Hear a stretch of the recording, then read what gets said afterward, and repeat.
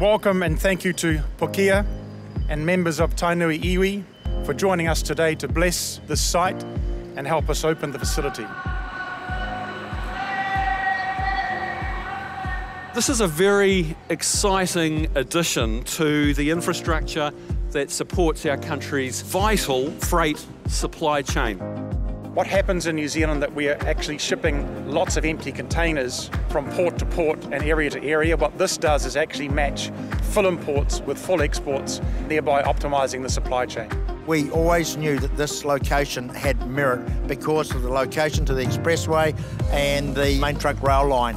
The Waikato is centre for Auckland and Tauranga. This is where all the regional growth is. This is where we have to be if we are to support an efficient, effective supply chain. Moving freight efficiently by road and rail out of our cities and out of this great export producing region to the ports is one of the big investments we need to make, and this freight hub's helping us to do that. We're right next to the main trunk line.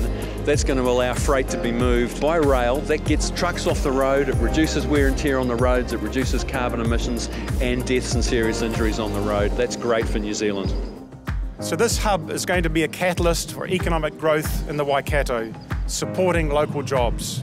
It will be a catalyst for reducing waste in the supply chain, making New Zealand exports more competitive internationally. And it's my great pleasure to officially declare this freight hub open. Thank you.